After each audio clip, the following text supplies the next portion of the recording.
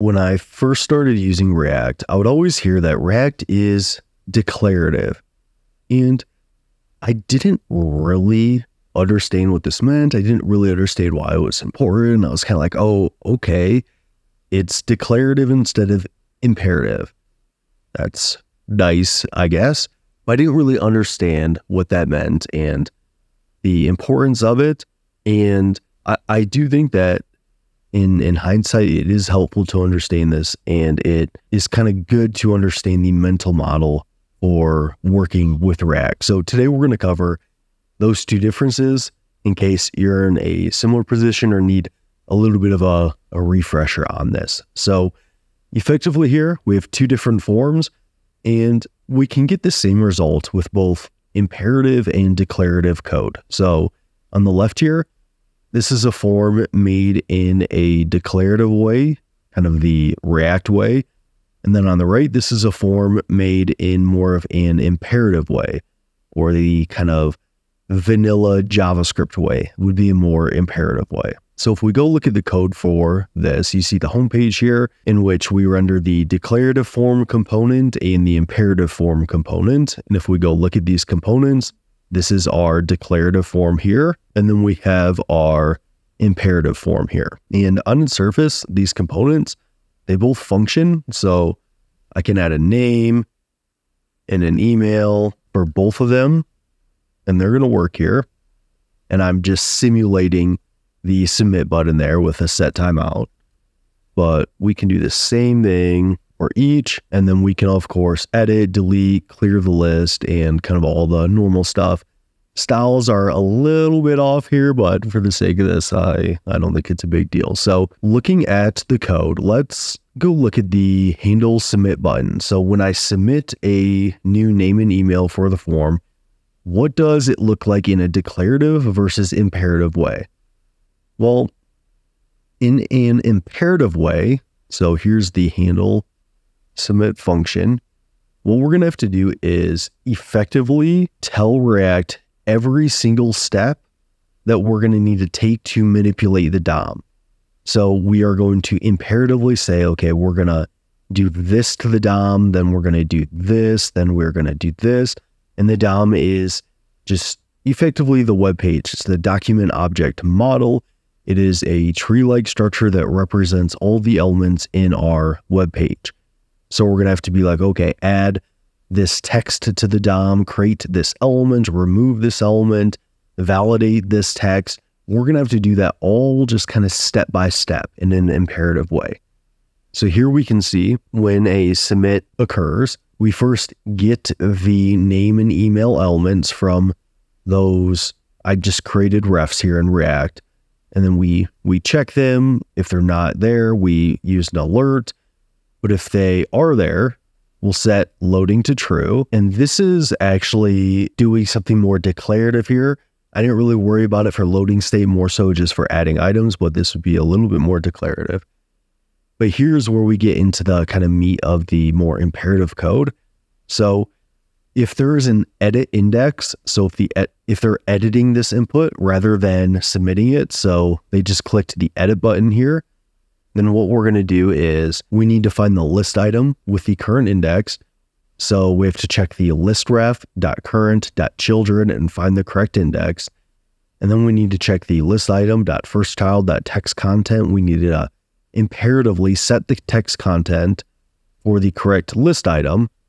And then we need to manually set the edit index back to null. And then here we need to kind of clear out the name and email manually. And then we set loading to false. Which honestly, in that case, that's not terrible. But if it's not an edit function and they are adding a new element, then what we need to do is call the document.create element. We need to create an li element, and then we create a text node by document.create text node with the name and email here. And then we need to append those manually to our list. And then we need to also add the edit and delete buttons for that list item within our list, because we need to manually add these edit and delete buttons here. So that function is also part of our handle submit. So here's our edit button to where we create the button, we create the text content, we create the classes, We create the on click. We do the same thing for the delete button here. We also need to create a button container, so these elements actually have OK styles. And then we need to append those to our list. So we need to manually create our edit and delete buttons. And then we come back up here and we add those to our list. So we append those to our list manually. And then we also manually kind of zero out our email and our name. But in a declarative way, for our handle submit, we do the same thing right here. So we check if the name and email is there, and then we say an alert to please fill out the fields. But if not, well, if it's an edit here, if it's an edit operation, then we just need to create a new array of our previous items, because in React, when you're setting a new array, you should create a completely new array. When doing so, you shouldn't just mutate the current array, but we create a new array for the updated items. At the edit index, we add the new name and email from state, because this time around we're using React state to manage this. So we're setting the edit index name and email to the new name and email here. And then we're going to set our items to the updated items. And then we're resetting our edit index to null. And then we basically zero things out here. So pretty straightforward, not terribly different from this edit operation here. But what happens when we need to go add a new item? Well, in React, we just declaratively say, okay, let's set the items to be the previous items plus our new name and email. So we are just very much so declaratively, just with a single line of code, setting our items to be all the previous items plus our new item in our list. And then in our code down here, we just take our items, map over them, and render out this kind of same list item component for all these different items. So we just kind of declaratively say, okay, map over these items and render something that looks like this for all the items. So really, with just a single line of code, we add items to our list, and we just declaratively say these should be our new items, rather than needing to imperatively, okay, this is going to create our new list item. This is going to create the text for our list item. We need to append that to our list item right here. Then we need to add the edit and delete buttons. So we imperatively do all of that work here. And then we append that to our list and then zero things out. Like, that is going to be so much more complex and more difficult to manage, rather than just declaratively saying, okay, set the items to this, and then just kind of let React figure out how to now take that state and manipulate the DOM to add all these items. Because at the end of the day, like, React is going to have to do the same thing. Like, we're still using JavaScript. We're still using the web browser. We still need to add all these elements to the page. So React is going to turn this into more imperative code. But one of the benefits of React is that we can just kind of declaratively say, hey, this is what we want the page to look like. You can do all the figuring out of all of like this stuff right here. Yeah, we'll let you handle that. I know that you enjoy doing that, so you can handle that. And we're just going to say, hey, set the items to be this new list. And this is kind of the crux of declarative versus imperative.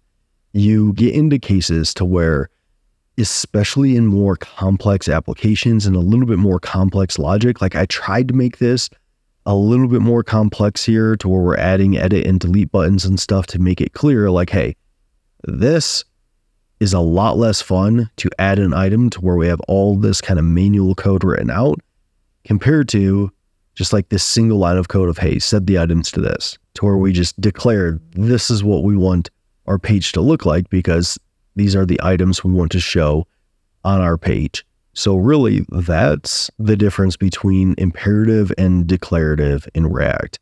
Imperative programming, you have to really kind of go through every single step of what you want to do. And in the context of web development, kind of every single step of manipulating the DOM, of creating different nodes, of appending children, of adding class names and text content, all this stuff. Really, in React, you do not want to be doing this. There might be some cases to where like you have to do some manual DOM manipulation, but really you should try to, as much as possible, to never have to do stuff like this and try to always do things the declarative way in React, to where you just declare, this is what I want my state to look like.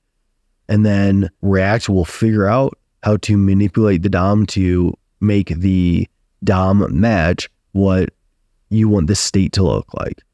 So in React, you should just be declaring what you want your UI to look like. But in other forms of web development, you might have to do things much more imperatively, to where you kind of step by step manipulate the DOM on your own. And as you can see, that could become potentially pretty complex in larger, complex applications and become really difficult to reason about and to actually maintain and extend over the long run. So I hope this video helps you kind of understand this concept a little bit better. I know when I was starting out, I heard it a lot, but I didn't really kind of understand maybe the benefit of why React is the way it is. So yeah, I hope this helps, and I'll see you in that next one.